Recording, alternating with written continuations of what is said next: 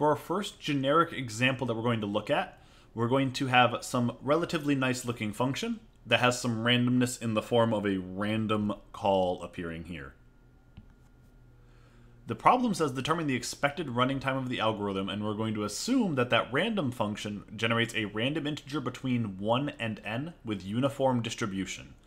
This will allow us to say that the probability it takes any particular value between 1 and n, including 1 and n, is going to be the same for every single value. This will make our analysis much easier. Let's begin by trying to find out what would happen if k was a fixed value. If k was fixed, the inside of these for loops takes constant time. And those two for loops are really easy to look at. They don't have any of the loop variables appearing inside of them, so I don't have any i's appearing in my bounds here. So the runtime for lines 4 through 8 of this code would be ck squared, if k was a fixed value. K is not a fixed value, though. K is a random variable that can take on any number of values. We could compute the expected runtime of this algorithm by summing up all the possible values k could take. We're going to use a different letter for this, q. We do not use k here because k is reserved for a random variable. K is inherently random. K is where the randomness is. Q is of the value the random variable is taking. So we want to know what is the runtime when k, our random thing, is actually fixed at a value q, and what is the probability that we actually obtain that k is equal to that value q. Every single expected runtime problem we will look at, you should start by thinking about attacking it this way. This is the formal definition, and we will see where this takes us. The runtime, when k is equal to q, we have a reasonable grasp of from what we did off to the side there in blue. This algorithm would take cq squared time. Q because q is the actual value that we are taking on. The probability that we get any particular value, q, would be 1 over the total possibilities. The total possibilities are n, so we have 1 over n. That is because we are generating these numbers from a uniform random distribution. Now, let's plug in those values and see what we get.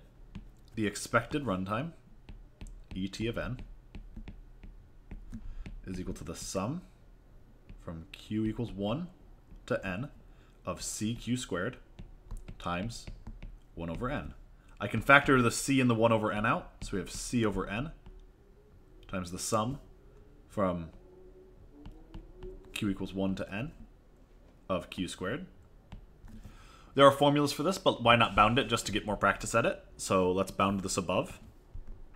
Less than or equal to c over n times the sum from q equals 1 to n of n squared. But plug in the largest value that q would take.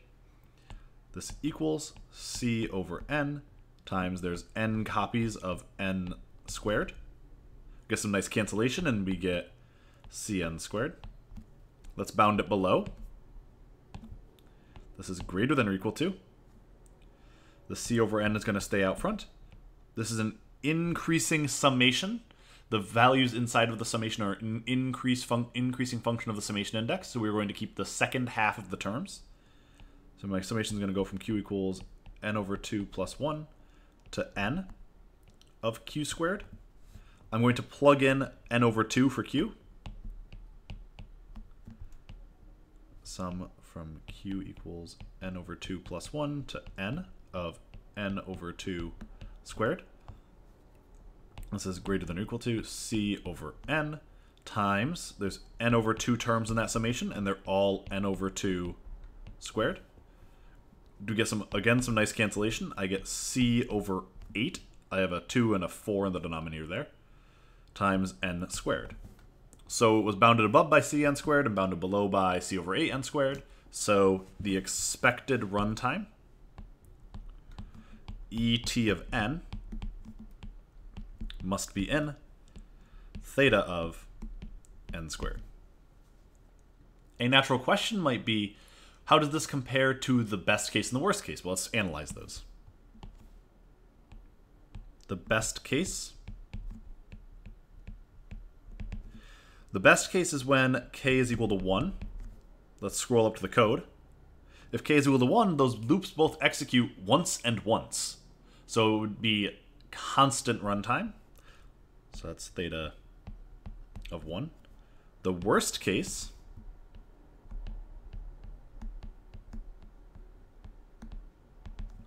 is when k is equal to n. And we already know what does it happen, what does the runtime look like for different values of k? It's c times k squared. So it would be cn squared or theta of n squared. So this is another example where our expected runtime happened to be the same as the worst case runtime. By understanding these three different runtimes, you can get a good understanding of how might you expect your algorithm to run.